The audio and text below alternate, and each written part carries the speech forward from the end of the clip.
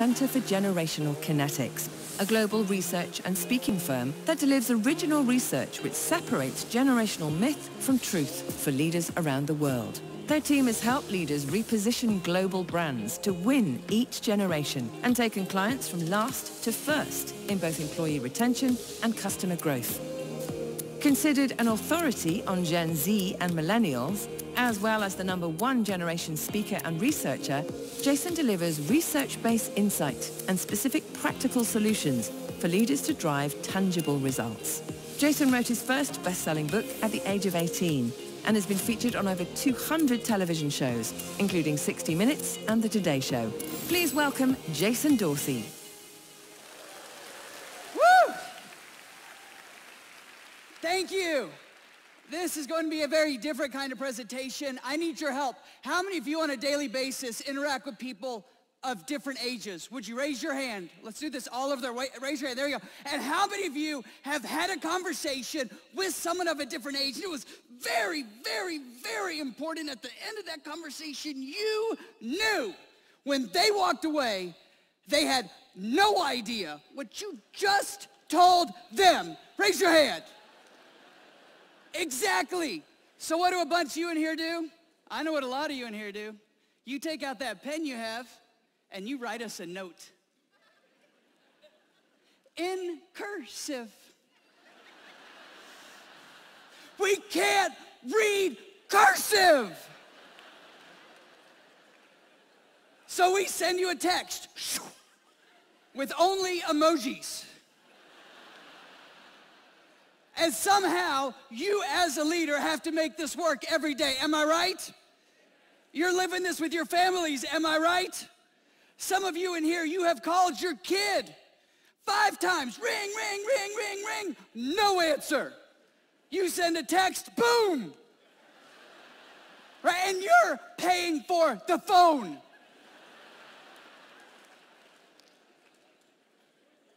Yet so much of what is said about generations, particularly my generation, the millennials, just isn't true.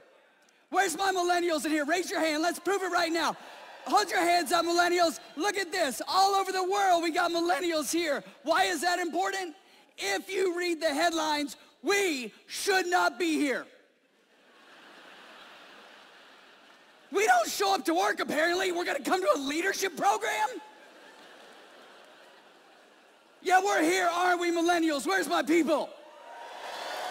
That's what. And we're dressed appropriately. Our pants aren't falling off. Right? We paid good money to be here by Venmo. We did it. So maybe, just maybe, some of what is said about generations, every generation, isn't true. In the time we have today, I'm going to share with you what is true. I'm on an absolute mission all over the world to separate myth from truth, to share with you the strengths of every generation, because we all bring so much value. Now this, I promise, will be different than what you've heard elsewhere.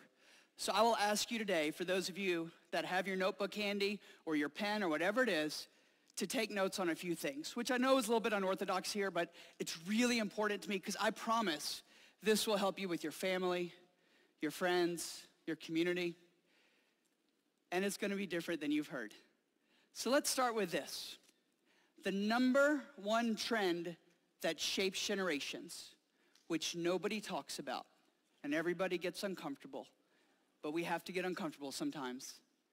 The #1 trend that shapes generations, please write this down. Parenting. Ooh, I went there right off the bat.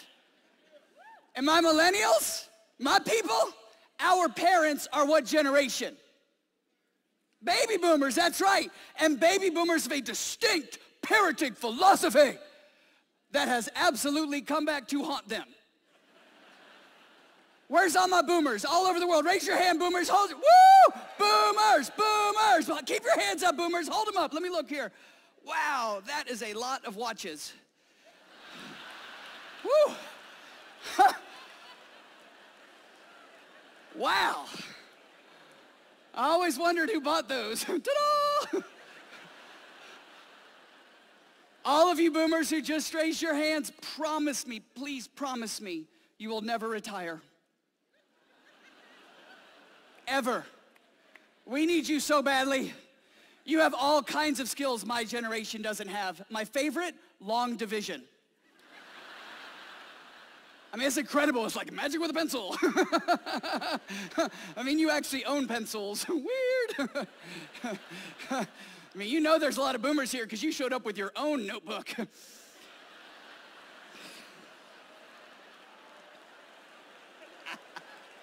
Holding up the notebook, that's what I'm talking about. I told you we're going to get real today. So why is parenting important? Because parenting influences everything we do. Let me give you some examples. We're influenced by our parents. Is a job beneath us? Ooh. Should you go into debt to go to college? Should you go to college? What's acceptable risk? What's unacceptable risk? One of the biggest complaints about my people, the millennials, is people say that we're entitled. And we're going to go straight there right off the bat. We're going to get uncomfortable in here. It's okay. We know from a fact at our research center that entitlement is primarily a learned behavior. Oh. All the boomers thought this was going to help you out. Oh, no. You complain about us. You created us. Starts with parenting, reinforced in schools, becomes acceptable within the generation, and then we show up to work and we're like, hey, it's been a month.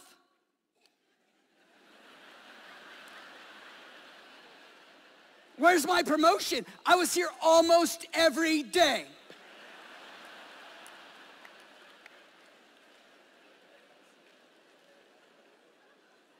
So parenting is this huge through line that we study, and I'll share with you more about our studies, but just notice, when we look at generations, they're clues and not a box. They're driven by trends that we can study, and we study them all around the world. The second trend, write this down. I won't ask you to write much. Write this down because you're seeing this. The second trend we study, technology. What we uncovered at our research center, listen closely, is every generation has a natural relationship with technology that is largely driven by our age. But it's invisible until we are forced to interact with someone of a different generation. And I'll prove it right now, and it's gonna be awesome. Who in here remembers a computer that took punch cards? Raise your hand. Oh, there we go. Who has no idea what I'm talking about? Who in here remembers when the remote control came out? Come on, right there, remote control. There we go. Who in here was the remote control? Mm-hmm. Oh, yeah. And I want to go even further.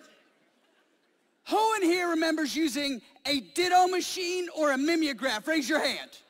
Oh, yeah. And what'd you do with those? You cranked it, right? You cranked it, and when the paper came off, what'd you do with the paper? You smelled it.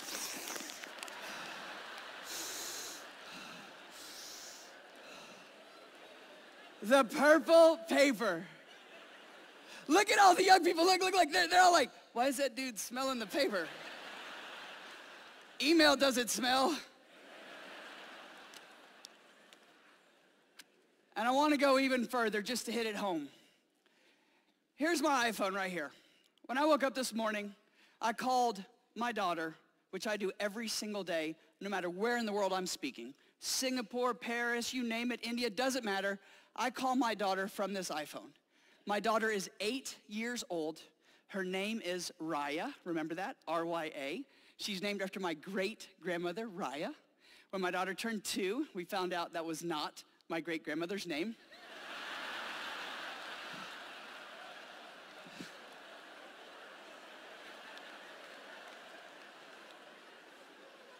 Thank you, Ancestry.com.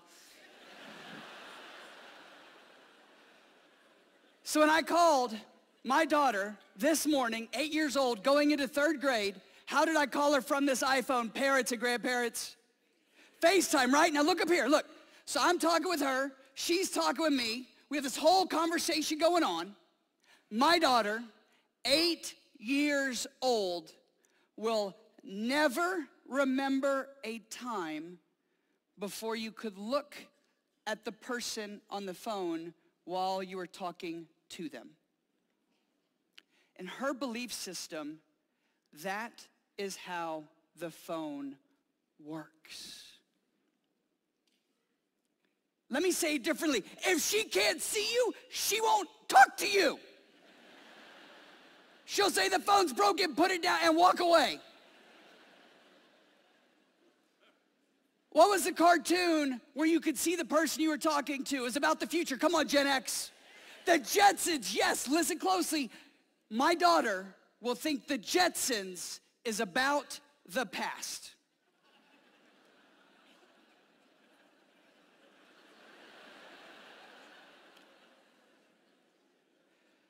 Because what we discovered at our research center, it's called the Center for Generational Kinetics, is that technology, listen closely, technology is only new if you remember it the way it was before. It's one of our most famous discoveries. Otherwise, it's all you've ever known. If you've come of age right now, you're a kid, you think you will have always been able to talk to Siri or Alexa. There's a generation right now that thinks broadband is slow. Yet many of you remember sending pictures by dial-up. Remember that? Like pixel by pixel it's downloading. And there's several other factors that we study at our research center. One I just want to share with you because it's not talked about enough, and that is geography.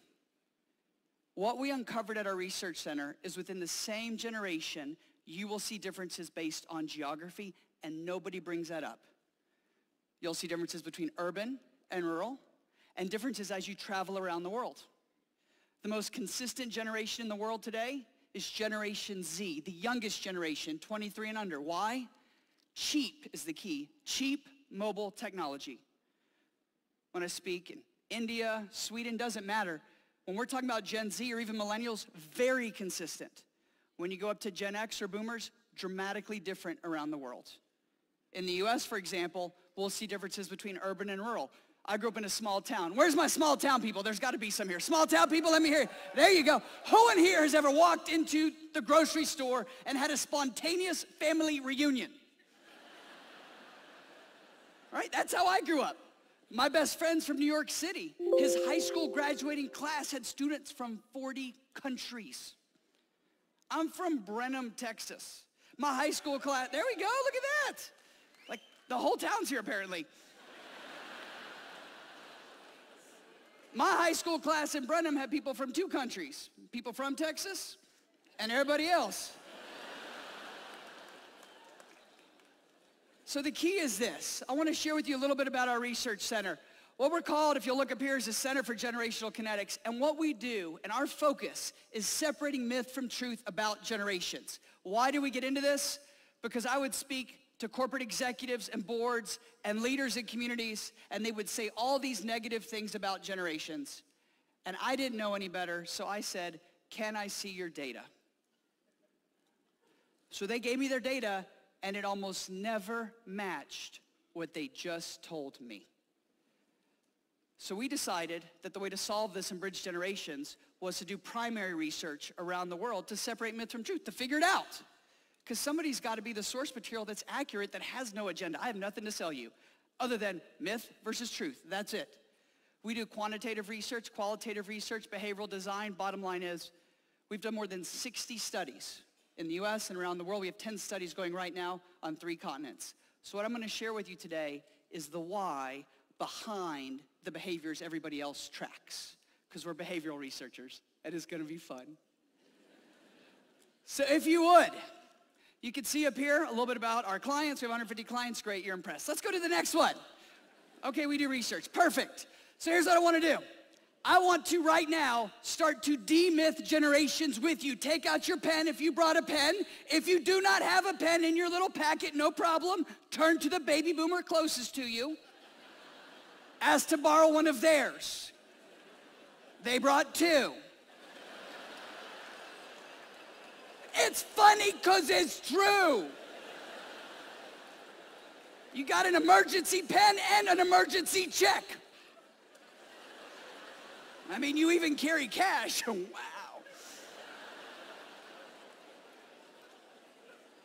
So we're going to separate myth from truth, and what we're going to do is we're going to cover every single generation that we can in the time we have. Now, if you will, look at the birth years. There's a lot of controversy about birth years, and that's because a lot of people talk about generations who, to be candid, we're all friends here around the world, are not researchers. For us, generations start and stop based on something called predictability by scenario. When do people stop behaving in the same way rather than, oh, we have nice round years? For millennials, for example, we start somewhere between 1977 and 1981. Do we know exactly where? No. Why? Because there was no defining event. It was a transition. When we broke the news that millennials stop around 1995, 1996, why? Because if you're born after that time in the US and North America, you do not remember 9/11. Well, guess what? All the big research firms had to change their data because they all went to 2000 because it was a nice round number, but that doesn't matter if you're a researcher. If you don't remember the event, it didn't change you. So for millennials, what do we need to know? I'm going to give it to you right now. My millennials, listen closely. It's the first time someone's ever going to talk positively about us. So let's just hit the high notes first. What do we need to know about millennials? Number one, millennials are now the largest generation in the workforce. Everybody says we're unemployed, yet more of us are working than anyone else. Now, there is some truth about one of the things we research, and that is millennials are experiencing something called delayed adulthood. It's totally true. We're seeing on average, all these major commitments be pushed back. My brother's a great example. When my brother was 30 years old, he was married. He married our next door neighbor, literally. Literally, he searched far and wide. That's funny if you're from a small town. Everybody else is like, what? When my brother was 30 years old, he's married, 2 beautiful daughters, 2 SUVs, great job. Like, he made it, he did it. When he was 30 years old, my mom was still paying his car insurance. That's ridiculous, right? And it's not like I could say something, because then she'd take back her gas card.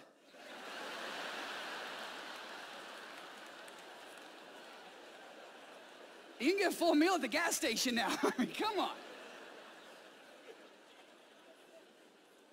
What does this mean for you as a leader? It means if your millennial employees or colleagues are hitting all these gateway markers later, entering the workforce, finishing their education, buying their first home, getting married, whatever, any of these things, having their first child, it changes how they look about stability, benefits, work-life balance. All of these things begin to shift, and we need to be aware as leaders to make sure we're adapting and not looking at the 25 or 30-year-old through the lens of a 25 or 30-year-old 20 or 30 years ago. Do you know that the demographics that say 18 to 34 coveted by advertisers, that came out of the 1960s? So often we don't adapt as leaders, yet we need to if we're going to be effective.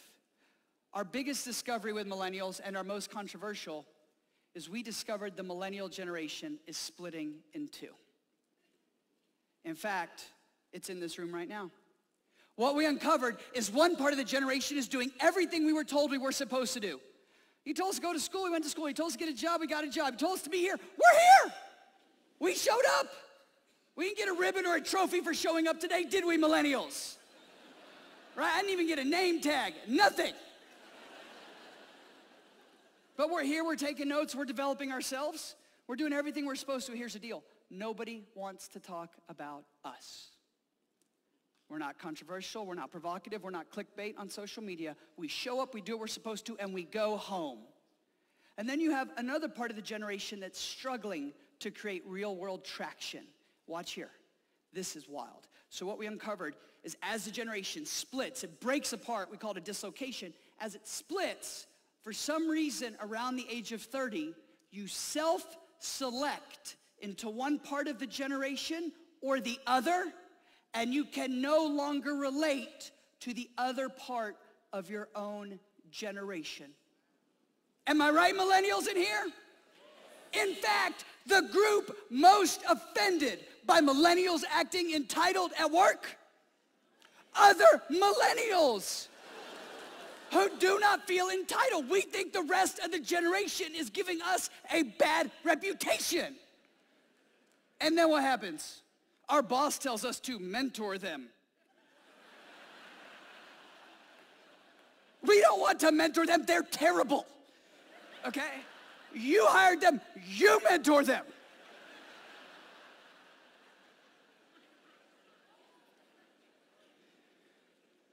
So if you would, take a look at this slide. It's the most controversial thing I'm going to share. What we see is this one group we call these megalennials, and then we have this other group down here called me-lennials.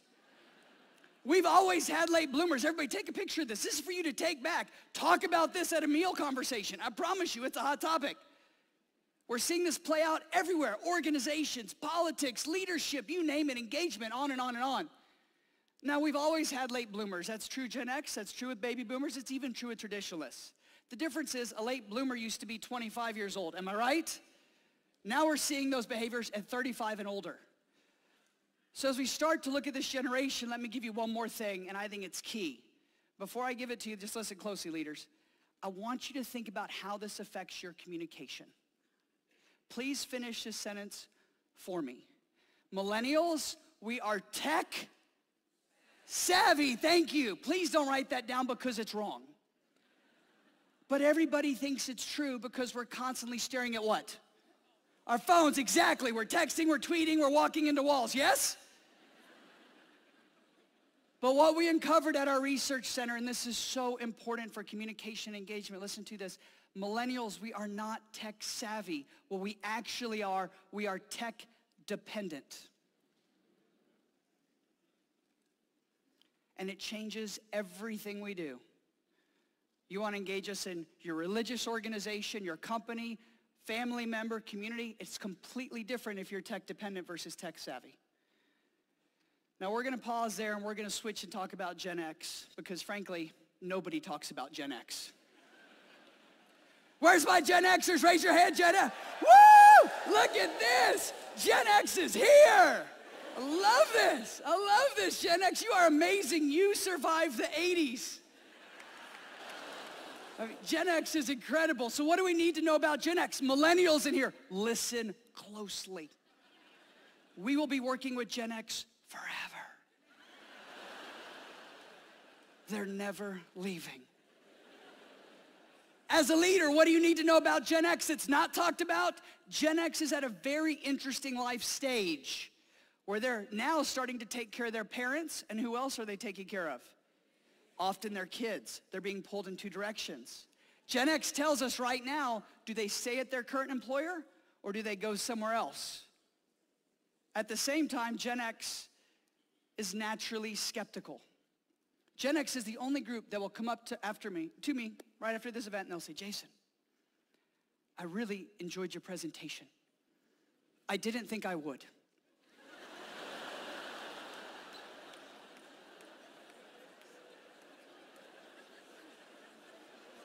I'd love to see your data. No one else has to see my data but Gen X. Millennials come up and they're like, hey, Jay, you got anything on video? And boomers come up and they're like, Jason, do you have a handout I could take back? Love to use it for training purposes.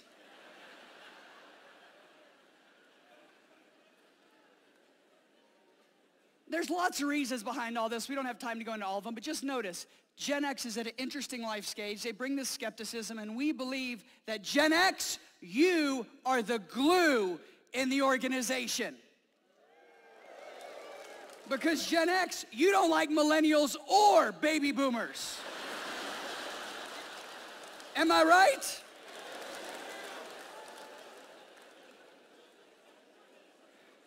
And what I've learned is no matter how much I talk about Gen X, I normally speak for 3 hours or a whole day all over the world. And what I found is no matter how much I talk about Gen X, they still feel like I didn't talk about them enough. Which is why we're moving on. To my boomers, where's my boomers again? Raise your hand, boomers! Boomers! Woo! Check this out, everybody, check this out. Baby boomers are amazing. They know geography. Is that not incredible? They can read a map that doesn't talk. They're geniuses. I go to check in at a hotel, they give me a paper map. I'm like, seriously? How do you know where north is?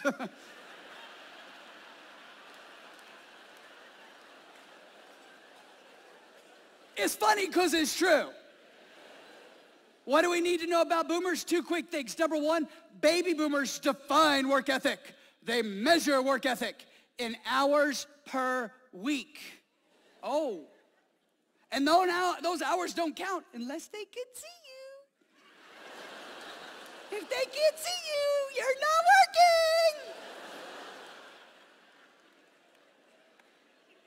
And boomers also believe there are no shortcuts to success. You must pay your dues. They believe in policies, procedures, protocol. You must use a fax cover sheet. What is a fax? You know, on the contact page of my website, it literally has an email icon. And it's like, click to email, and a phone icon, and click to call. And it has a fax icon, and next to it, it says, just kidding.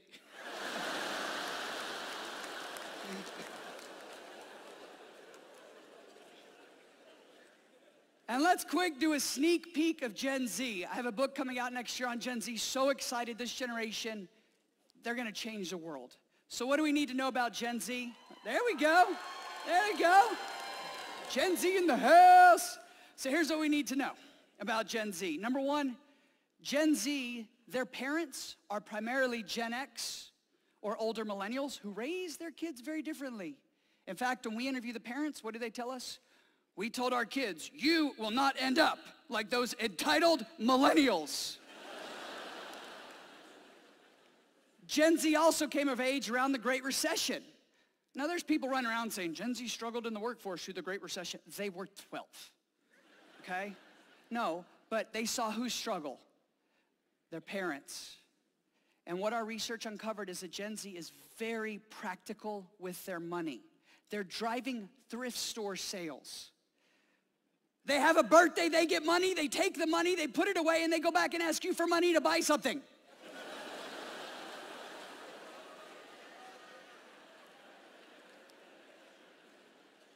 In fact, we predict that there's a really good chance that many members of Gen Z are going to leapfrog some of the millennials.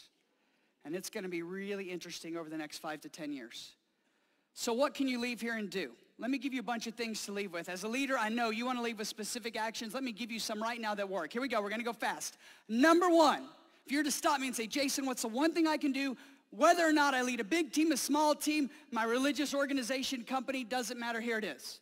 The best thing you can do, provide specific examples of the performance that you expect. You want us to do something? Make it a video or a photo. Show us what it looks like. Why? Because the language of leadership varies in interpretation by generation, gender, and geography. You tell us, Jason, the dress code is business casual. Oh, so we show up with khakis and flip-flops. Business casual.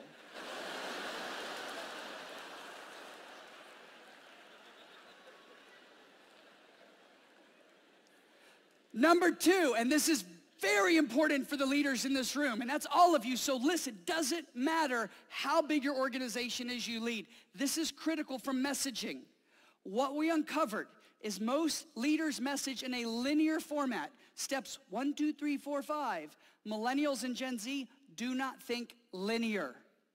They are completely outcome driven. They get a video game, they get all the cheats, they skip to the end, they beat the game. But then they go back and play the game from the beginning. They just wanted to see the end first. Show us the end first. Work backwards one time. We will follow every single step. And then the third one, you have to, and there's not many things I say have to about, you have to provide quick hit feedback, more frequent feedback. Not trophies, not rewards. Keep all those. We got plenty of them. I'm going to share with you what I mean. Hey, Sarah, I saw how you helped Jesse yesterday. Thanks so much for stepping up when we needed you. That's it. Stop talking. Why does this not happen? Because other generations were taught, if your boss is talking to you, you're doing something wrong. My generation and Gen Z was taught, if your boss is not talking to you, you're doing something wrong. Now, you can use it by text. You can do it any way you want. Just do not leave us a voicemail. Please. Ugh. My dad will leave me a 5-minute voicemail. It's like a podcast.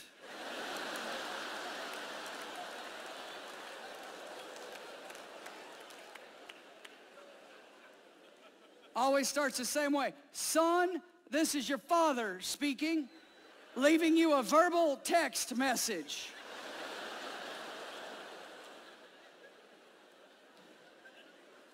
That hit a little too close to home, I could tell. A lot of squirming. So let me share with you this last thought, why I'm here. They don't even know this at the summit, the people that brought me in, but I'm going to share it.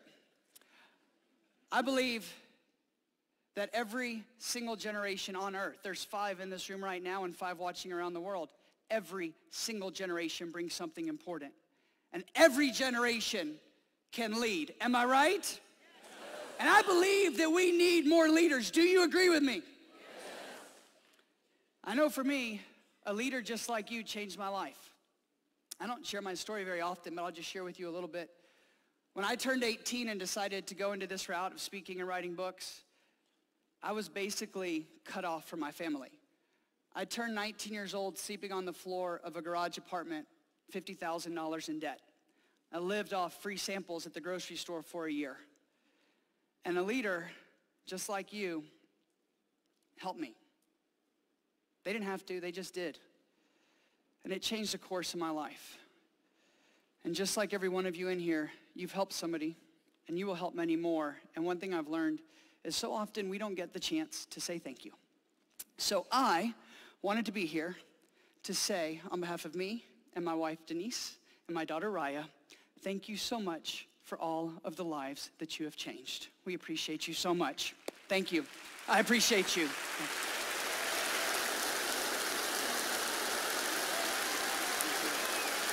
Thanks, brother. Thank you. Thanks, y'all.